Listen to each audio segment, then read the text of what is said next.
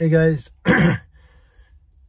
so over the course of a month or so now, I've really been kind of figure out why I cop watch and I've been trying to figure out a way to explain it to people. Here's why I cop watch.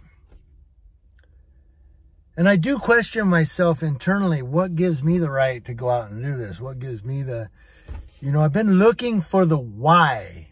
And I just couldn't fill in the why. I know the how I do it. I know the what I do, but I just couldn't get the why. W-H-Y. And so I'm at work and I'm, multitasking. And I'm watching a video called The Making of the Equalizer, behind the scenes.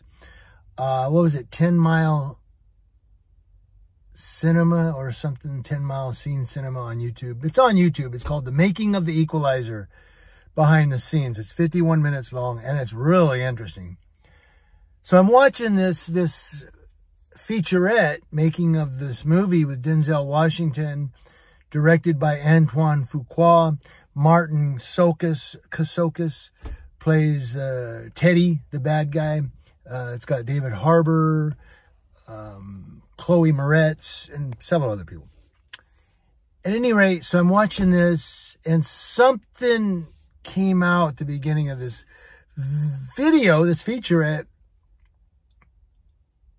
There's a horse. Oh, look, a horsey. Somebody's got a horsey up there. They're riding horses. I'm sorry. A squirrel.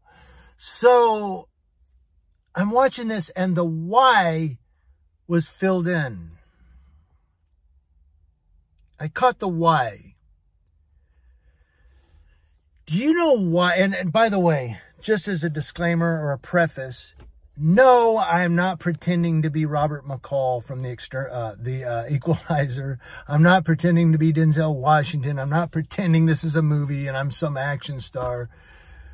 It's deeper than that. And I'm going to get into that. Hopefully I do remember to get into all that. But why does Robert McCall, we're talking about Denzel's character in the movie The Equalizer, why does Robert McCall do what he does? He promised his late wife, I'm not going to go back to being that guy. But because of Chloe Moretz's character, when she gets beat by the pimps, he goes back to being that guy. And then the cops go to his friend's mother's restaurant and do what they do. And then he goes after them. He goes back to being that guy. And he tells Teddy, there's a thing that he tells Teddy in the film. I promised my wife, or I promised some people, whatever he said, that I would never do this again. I would never, go back to violence or whatever he says. He goes, but for you, I'm going to make an exception, or I'm willing to make an exception. So he basically tells Teddy, look, man, I don't really want to be that guy, but because of you, I'm going to make an exception and be that guy. Because of the guys that laugh at him when he offers them the $9,800 to let the girl go, and they go, no, and he's got to be that guy to protect these young girls that are being victimized through prostitution and trafficking. I know that cop watching isn't that deep. I mean, I know that, we're not talking about prostitution and trafficking and all that, but we are talking about possible or potential corrupt law enforcement officers that bend the rules and break the policies of their departments to violate people's First and Fourth Amendment civil rights. Police officers that go on fishing expeditions in violation of people's civil rights and say, well, the ends justifies the means. No, the ends does not justify violating people's civil rights. That's what we're talking about. Corrupt cops. Not every cop is corrupt. I would say the majority, more than half, of the law enforcement officers that I record in video happen to just be doing their job. They're pretty good cops. But that means that the less than half that are out there doing the wrong thing, I don't know who they are. And the only way to find them is to record them. That's why I do it. So let's go to the Equalizer with Denzel Washington. So there's something they said at the beginning of the video when they said, why did Robert McCall become that guy? It was because he had the tools necessary to, or the tools available, we'll say it that way, to help out people that can't help themselves. The young girl that gets beat by her pimps. He has the means. You know, Liam Neeson said it best in Taken. I have a special set of skills. You know, like, you don't want to meet me. I'm that guy. And Robert McCall, Denzel's character, has that special set of skills. Or particular set of skills. That's what he says. I have a particular set of skills. Well, Robert McCall has those. And if he doesn't step in to help that young girl that got beat by the pimps, or help his friend's mother who's getting robbed by supposed to be good cops. Remember what he says to the cop laying on the ground? Protect and serve, huh? You know, and he's like telling them, you guys are wrong. He has the means available to change their world and to help these people that may not have those means available, or those tools available, or those particular set of skills to help themselves. He has all of that.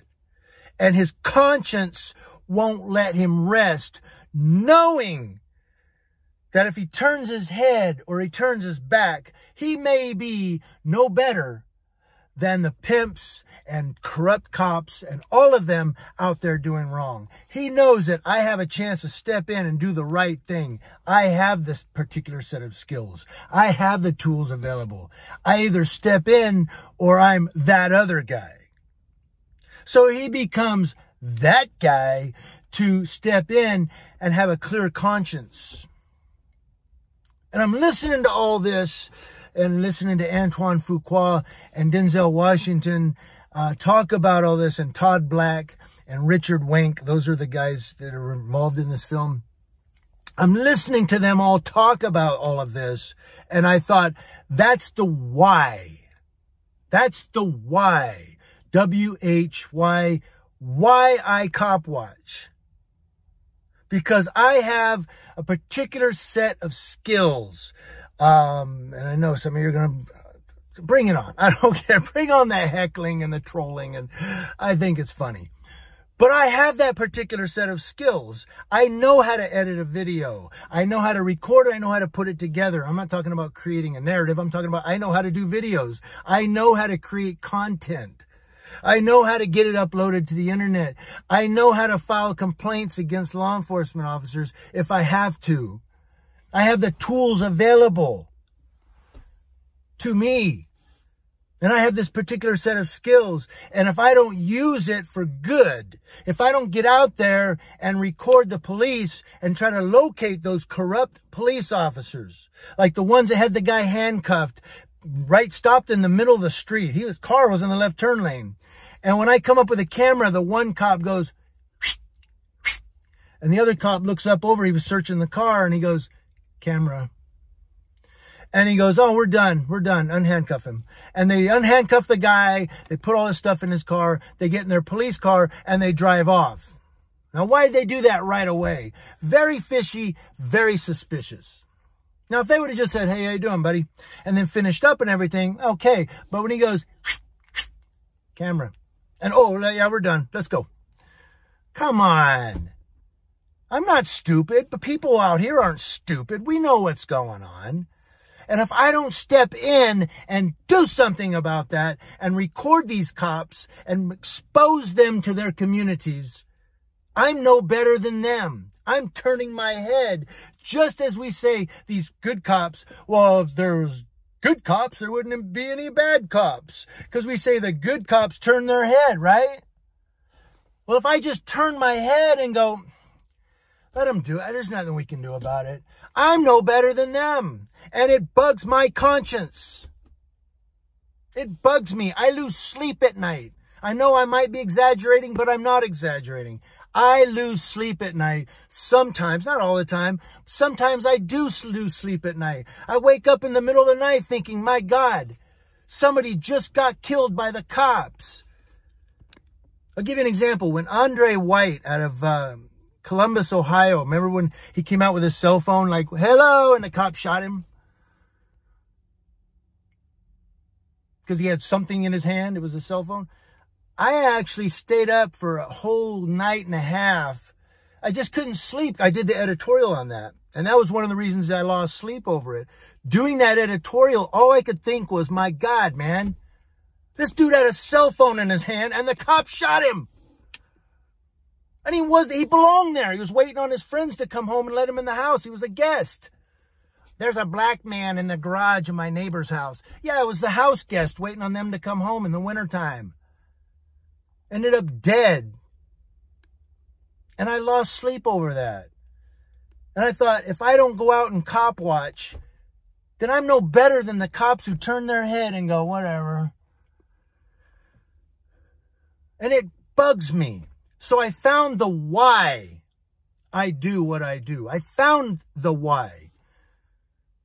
It's because of what Robert McCall does. And they talk about that in this. If you want to go watch that video, again, it's called The Making of the Equalizer Behind the Scenes. And they talk about how, you know, especially today in today's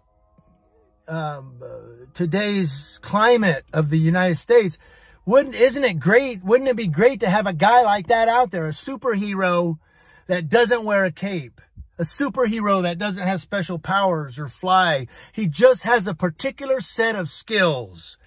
And he's able to help people that may not be able to help themselves. Wouldn't it be great to have a guy like that? That's what they talk about in this video. And I thought, I'm not a hero. I'm just a guy who records the police. But in essence, I could be that guy. I could be the guy that keeps somebody from going to jail because the cops go, oh, there's a camera here, man. Just give him a citation, let him go. You know what I mean? Versus no camera. They arrest him, they take him to jail. What are we going to put in our report? He was resisting. Yeah, sounds good. But with my camera there, all right, whatever, fine. Okay, he wasn't resisting. Yeah, let him go. You see what I'm saying, the difference there? If there's no camera, it's whatever the cop said. If there's a camera there, the cops have to tell the truth, because if they don't, some attorney is going to watch the video and go, that's not what they said in the police report. They said something totally different. So I could be that guy. I have that particular set of skills. Thank you guys for watching. I hope you listened all the way through, because this is a very important message right here. If you are a cop watcher and you're going, what is the why? Why do I do this? I just told you why. You can be that guy, or you could be that other guy and just turn your head and go, I don't care. It ain't me. Me? I can't do that. And especially after becoming a Christian. Now by the way, I'm going to end this with this little note here. I'm going to go 15 minutes probably. But I joined the church. I became a member of the church January 1st, 2021. So don't judge me as a Christian based on prior to January 1st, 2021. I wasn't in the church at that time. I was different. Ever since I joined the church in 2021, I don't know, I feel different. I feel like I'm changing, like I've changed. But in reference to people out here in the community, I love people. I hate seeing bullies. I hate seeing corrupt government. I hate seeing law enforcement officers that lie and are dirty and hide corruption, deleting videos that are really evidence. I hate seeing that. And I have the particular set of skills and the tools available to curb that. If I don't act on that, Am I any better than them? Really?